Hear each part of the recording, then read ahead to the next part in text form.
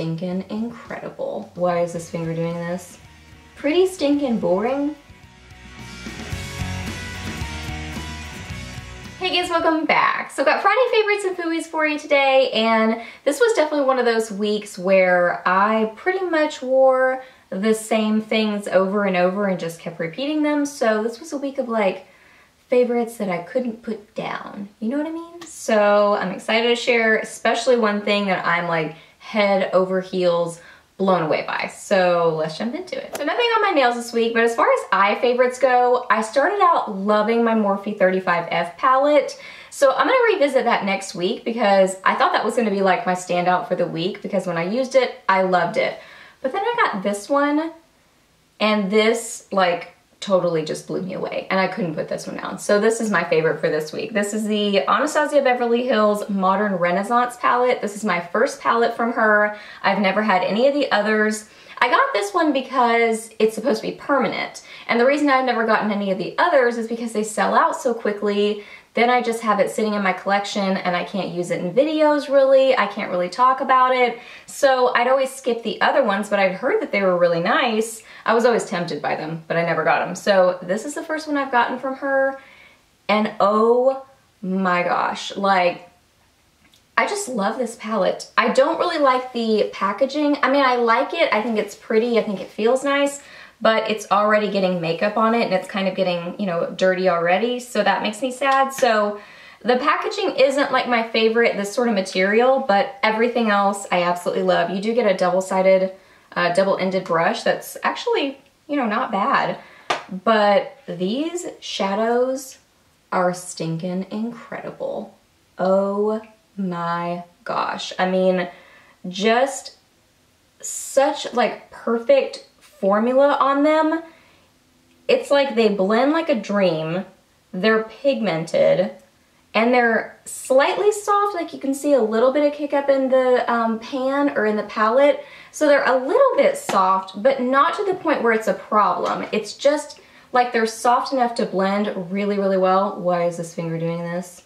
I don't know, but it's just like they have a good formula where they blend really well. They work together so nicely. I mean, the colors just come together to create this really beautiful, warm, sunsetty sort of eye look, and they wear really well throughout the day. I mean, I'm like blown away by them. Blown away. So now I'm gonna be extra tempted if she comes out with more palettes that are limited edition.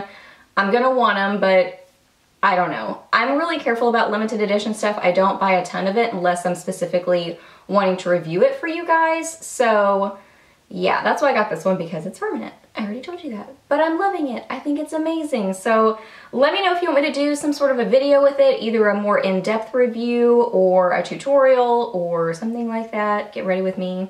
Just let me know, but just know I love it. For blush this week, I revisited two old favorites of mine. First is Jordana's Rose Silk. This seems like a fan favorite, but I don't know if I've really heard as many people talk about it recently, but I know that like when people have talked about Jordana blushes, I feel like I've heard more things about Rose Silk than a lot of other shades, but it is just a beautiful neutral pink. It's gorgeous. It's pretty much matte. I mean, sometimes I feel like a lot of things that are matte end up looking kind of satiny on me, like especially when I'm doing a swatch of them. I don't know why, but it's like a satin matte sort of a situation, and it's just a beautiful pink. Like if you're looking for a beautiful neutral pink blush at an affordable price, these are like $2 or $3, this is a great one to get. Wears really well throughout the day. Like I have no negatives to say about these, unless I know that some of the ingredients aren't supposed to be all that great because it's a less expensive product. You kind of sacrifice on ingredients, so ingredients might not be the best, but as far as performance and how it looks, it's beautiful. I love it. So Rose Silk was one of my favorites this week. And then good old NARS Madly. I feel like this is one of those blushes that if you get it, you'll get a lot of use out of it because it's just so neutral. It's very, very neutral. And I even feel like in the pan and in a swatch, it looks pretty stinking boring. Like right here, it looks very tan. And I mean, it is tan, kind of. In a swatch, it looks tan. Like it looks almost like a bronzer, but I feel like on my face, it looks more kind of corally and warm tone. So it's almost like it comes alive once it's on your skin. So it's one of those. Like, don't judge it by a swatch because it ain't all that impressive in a swatch. But it is one of those, I mean, even right there, even this color, that's one of those, it's gonna balance any kind of an eye look. And I was kind of having to balance my eye look this week because I ended up with a lot of these kind of looks. You know, those sort of reddish tones, they come together and they make a pretty intense eye look. Really pretty, but pretty intense. So I needed something to kind of balance it, and this was perfect for that. There was actually one day, like, I did this really intense eye look, and then I remembered, oh poop, I have to go to a conference tonight. So I thought, I'm a little overboard. So this is a little tip that I do. Like, if I do an eye look and then I remember, oh, this is probably not appropriate, like the intensity for what I'm going to tonight, like, or today, like a, you know, work sort of function. So what I do is I get just my face powder and get a really fluffy brush and just kind of go over my eye look, and it brings it down a notch. Like, it just softens everything and just makes it less intense. So it's kind of a quick fix. So that's, you know, one of my little tips. If I realize, whoopsie, went a little crazy with my makeup, that's what I do, just softens everything. So yeah, that was a tangent, but I left madly. For lips this week, I had to wear ColourPop's Molly. I just could not wait to wear it because it's amazing. Like, it is the most beautiful, I don't even know. It's really like a hybrid between purple, pink, and mauve. It's right in between all those. Cause, I mean, yeah, it's right in between those. Like, it sort of looks like it's gonna be like a bright fuchsia pink, but then it's got a lot more purple in it, and then it's got that like subdued quality, that kind of like grayish mauvey tone to it.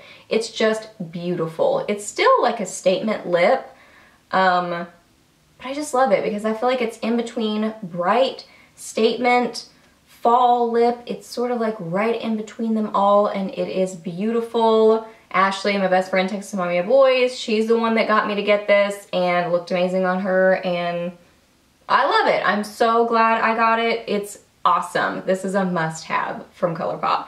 And this is one of their Ultra Satin lips, and I do like the formula on these. Like, it kind of sets down a little bit, but doesn't ever set down to like fully crazy matte where it's super uncomfortable. So I just feel like it's a lot easier to wear. You know what I mean? Moves around more, not as like ironclad, not going to move, but when it does move, it wears off a little bit more evenly and not quite so funky like a lot of liquid lipsticks do.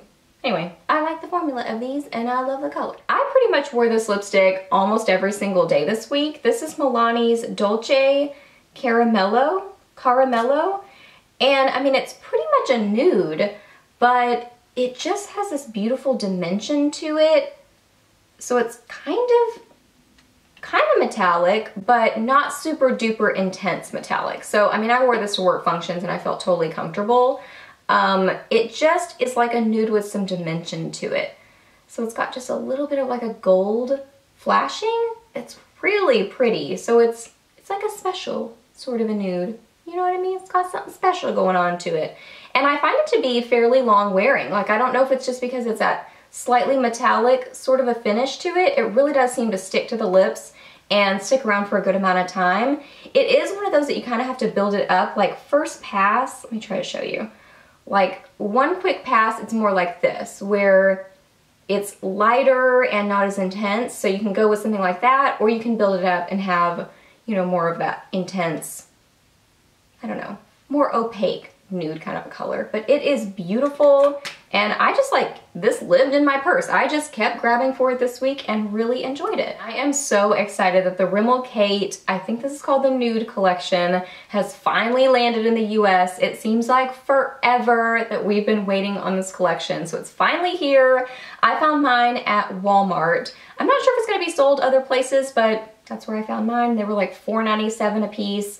Now, I did purchase a few of the colors, some of the UK colors, which US, we have more colors than the UK. So we have the UK colors and then more colors, as I understand it. So I bought some of the UK colors that we also now have too, on a website a couple of months ago. So I think I got like 4 colors then, or 4 of the shades, and early colors, they're all nudes. So I got 4 of the nudes a few months ago, and I really liked those. but then I got one other shade on the display that I found. This is number 41. It's what I've got on my lips right now. I stinking love this lipstick. It is so comfortable. I mean, it's your run-of-the-mill, comfortable, nice lipstick. It's not like it's profound or anything especially amazing or different, but it's just a good lipstick. And I love this color because it's that like perfect combo of a nude and a peach and just a smidgen of pink in there. It's so pretty. So I feel like I would describe it as like a really sweet, like girly nude. You know what I mean? Like a, I don't know, slightly springtime sort of a nude, but not really. I mean, it's just a, you know, you don't have to wear this in the spring, but something about it feels a little bit springtime and extra sweet to me.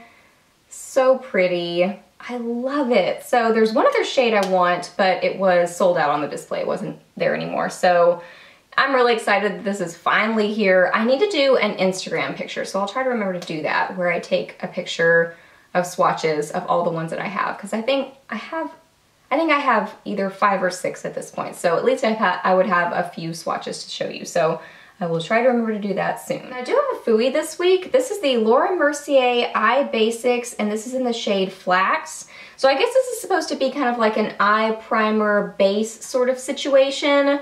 And the reason this is a Fooey for me is because the day that I use this as my base and my primer, my eyeshadow just did not last well. And I didn't even really realize like that this was the culprit at first, because I kind of forgot I'd used it that day. But I did notice like one day I did my eye makeup, it wore really well, looked pretty at the end of the day. Next day I did a very similar eye look, and at the end of the day it was just like kind of a little bit faded and a little bit more creasy than usual. And I thought, what's going on? And then I remember that I had used this. So, you know, eye primers and bases I feel like are so specific for the person.